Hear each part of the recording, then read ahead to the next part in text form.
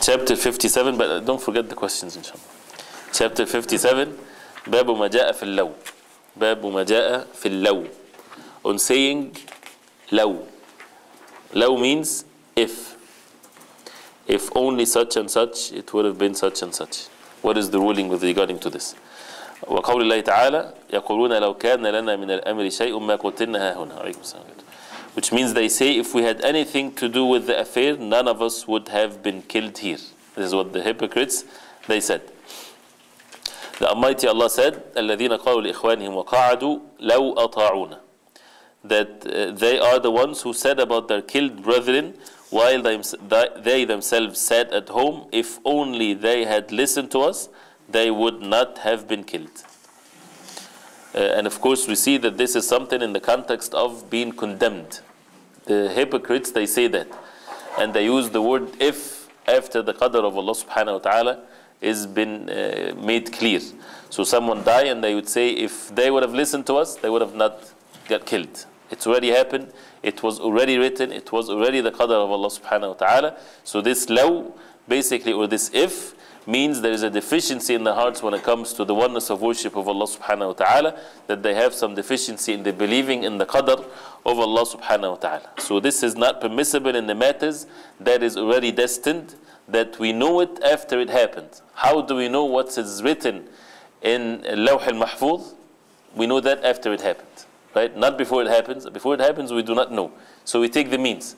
After it happens, we know for sure that this was in the Lawh al-Mahfuz, this was in the qadr of Allah subhanahu wa ta'ala, and that would just bring nothing but misery and detesting the qadr of Allah subhanahu wa ta'ala. If a person would say that, or use the word law in itself is not permissible in that sense, that it's, you cannot say law, you cannot say if at all. No, it means that in that context, that would negate the perfection of the tawheed. But if a person wants to learn from his mistakes, that he committed a sin, and he would say, you know, as a way of regretting it, if I would have done this or whatever there is, to learn not to referring to the qadr of Allah subhanahu wa ta'ala, but for him to regret the sin, then this is something that is a good thing that would guide him to do what is good. And also it shows that being careful does not protect you from the calamities, really. We take the means, yes, but everything is in the hands of Allah subhanahu wa ta'ala, and the person needs to be brave, not to disobey Allah subhanahu wa ta'ala, taking the means, following the way of the Prophet sallallahu alaihi wasallam, and asking the people of knowledge. And the ones that they already been destined to die, there's nothing that they can do, right? And that's why the coward, his death is right on his ears, as they say. He can't go anywhere. He's going to live in misery, and at the end the destiny will come to him whether he runs away or not. And this is something also mentioned in the Quran. Whether they are in fortresses or castles or whatever there is, death will come to them. There is no running away from the destiny of Allah subhanahu wa ta'ala. People take means, but it's permissible means, not haram means to save themselves when it's already been decreed for them. So again, this is denies or negates the perfection of one's tawheed, and it shows the actions of the hypocrites. And then the hadith of the Prophet sallallahu alaihi wasallam, في الصحيح عن أبي هريرة رضي الله عنه أن رسول الله صلى الله عليه وسلم قال احرص على ما ينفعك واستعن بالله ولا تعجزن وإن أصابك شيء فلا تقل لو أني فعلت كذا وكذا لكان كذا وكذا ولكن قل قدر الله وما شاء فعل فإن لو تفتح عمل الشيطان. The Prophet ﷺ said, great orders and will and advices from the Prophet ﷺ, seek carefully what benefits you and seek help only from Allah, and neither lose heart or give it up. If any adversity comes to you, don't say, if I had only acted in such and such way, it would have been such and such. But instead say, قَدَّرَ اللَّهُ وَمَا شَاءَ فَعَلَ, which means Allah has decreed it, and what He willed is done. Verily, if opens the way for the work of the shaitan. So again, this is negates the perfection of the tawheed, that we have the qadr of Allah subhanahu wa ta'ala, the things that happens. There is a before and after, right? Before the calamity happens, you are supposed to have to put your trust in Allah subhanahu wa ta'ala. At-tawakkul وَالرِّضَى يَكْتَنِفَانِ الْمَقْدُورِ. Meaning that you have two things like embracing the qadr, before and after. The one before is the tawakkul. You put your trust in Allah subhanahu wa ta'ala and you take the permissible means, not the haram means. You take the means and you put your trust in Allah subhanahu wa ta'ala. You don't know the future. Then the qadr of Allah happens. You have nothing after that but to be content and to be pleased by the qadr of Allah subhanahu wa ta'ala. Once you say, if I would have went in this street, I would have not had the accident, the Prophet ﷺ is forbidding us from that. Why?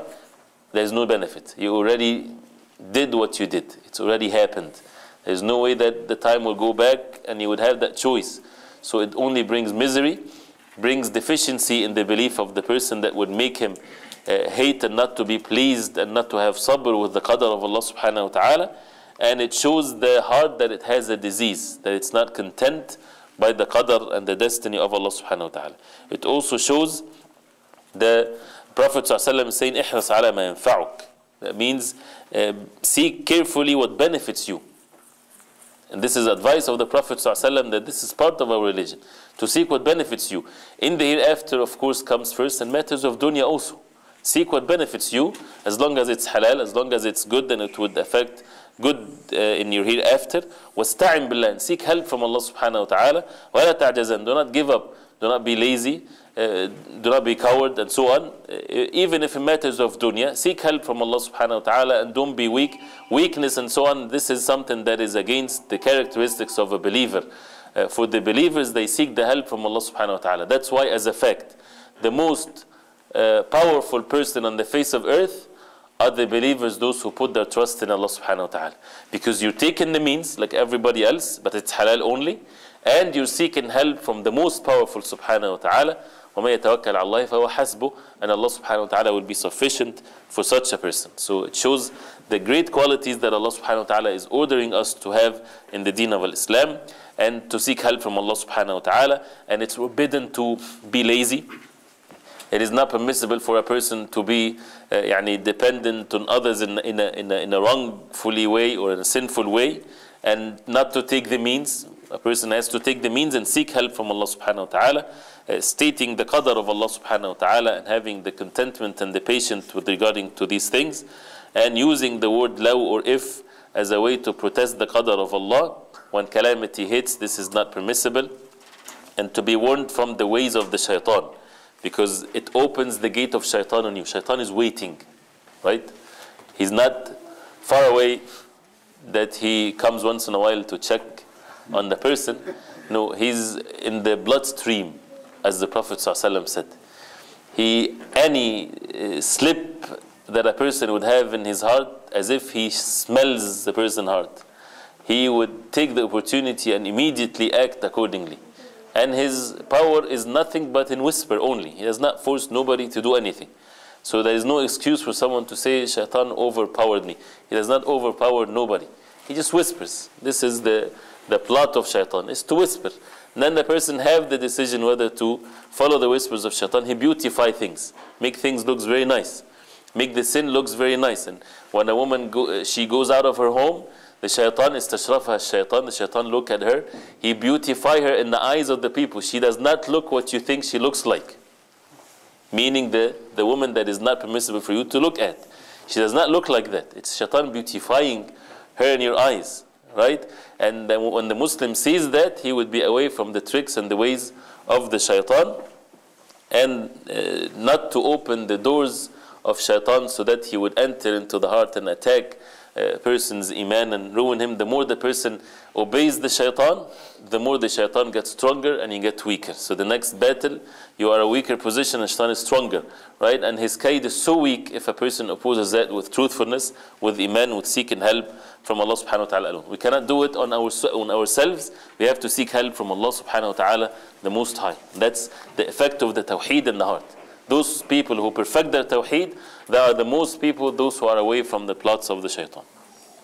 So again, this is a beautiful hadith that needs for us to ponder over and over more.